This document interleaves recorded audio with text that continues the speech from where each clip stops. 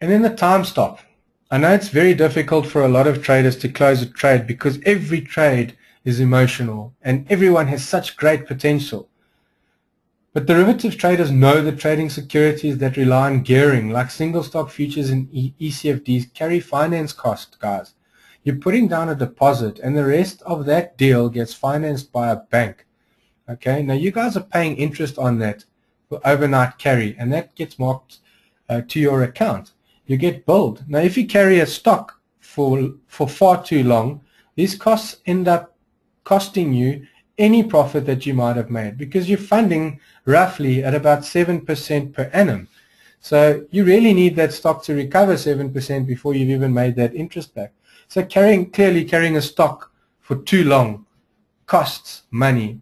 But more importantly, guys, having your money tied up in a bad trade or a trade that's going nowhere slowly has opportunity cost. So you need to just cut the losers or cut the trades that aren't performing, place the stop loss, and get out if this trade moves any further against you so that you can use that cash for a better opportunity. I often get asked about a trailing stop loss. Now, not many platforms provide the ability to track it, and a lot of guys make errors in placing the percentages on the trail. But first of all, let's explain what a trailing stop loss is. So this is an order that's adjusted as your trade moves in your favor.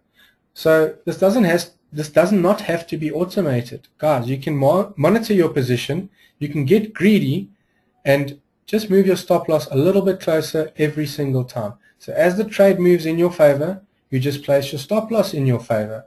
And generally, a trailing stop your starting point would be at the price you entered the trade anyway. So if you get a nice run or a nice rally in your trade, you can place your first trail at the point of entry. That way, the only thing you're going to lose is your brokerage fee. And as the trade moves in, you can lock in profits, lock in profits, lock in profits, while letting your trade run a little bit more.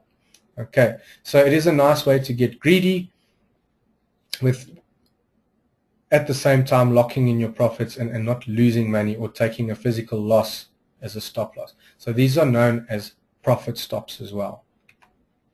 Guys, I hope that gives you a little bit of insight. I'd like to thank you, Robby P from Vunani Private Clients. Thanks for listening.